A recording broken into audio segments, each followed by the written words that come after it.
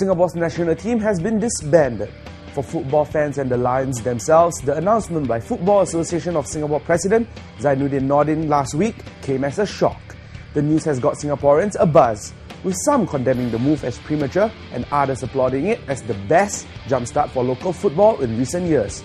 So why were the Lions dropped?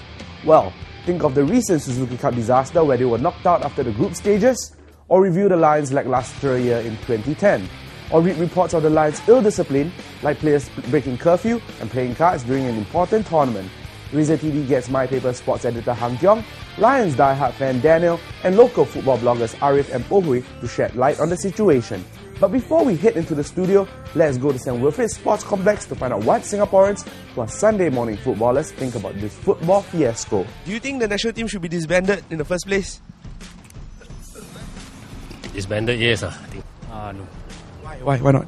Because they play the team for a few years already. The team got disbanded. Do you agree with it? Okay, basically I don't think so. They should disband every one of them. National team got disbanded. Is it a good decision? Of course, a lot of the players are too arrogant. Of course. What about they think they earn big bucks, so they're not like players of yesteryears where passion. No, they don't consider money is that important. Now the players are too swanky. They earn big bucks, so the money spoiled the game. Hong Kiong, disbandment, right? Yes or no? Is it a good idea? Well, the thing is that disbanding a national team is different from disbanding a football club, because if you disband a football club, you can start buying players, this and that. But if you disband a national team, it's easy to get another team back. You just need to select them and tell them you're called up for national team. Coming from a diehard fan's view, the team that you support is disbanded just like that. How do you feel? Personally, I don't think it's a good idea, but being a fan, whoever is called up to the national team will still earn my support. They just have to play their hearts out, have to play, do their 100%, and that's all I expect from any team I'm supporting. But Dennis, let me ask you, right? Dennis, he expects 100% commitment and effort. Do you feel like you're getting that? I'm lucky enough to be in Hanoi to catch the Lions in action. I'm one of the 4 fans that actually turn up there. So, from what I saw during the matches, I don't see that they are not trying really hard, in spite of what a lot of Singaporeans are saying. You see, because I see from my own eyes that they don't want to lose. Said something like when Ari was at the hotel where the Lions stayed, each and every one of the Lions saw Arif and offer their personal apology to him.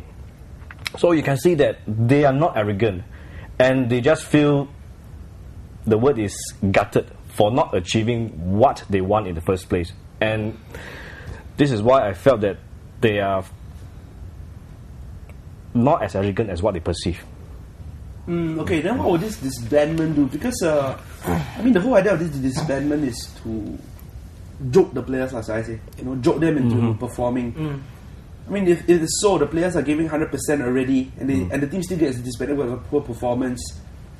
What do you think this disbandment will do? Maybe Han Kiong, any idea? So I think right now I don't see where the talent replacement comes back. A disbandment without consideration of whom to replace the talents, it sounds a bit strange. And it's too drastic for me, and I think it could affect the morale of even those who are being selected. So they might think that, okay, if I don't perform, suddenly I'm gonna disband again. Lots of opinion, but we have to move on. In our next clip, we discuss Reddy Abramovich.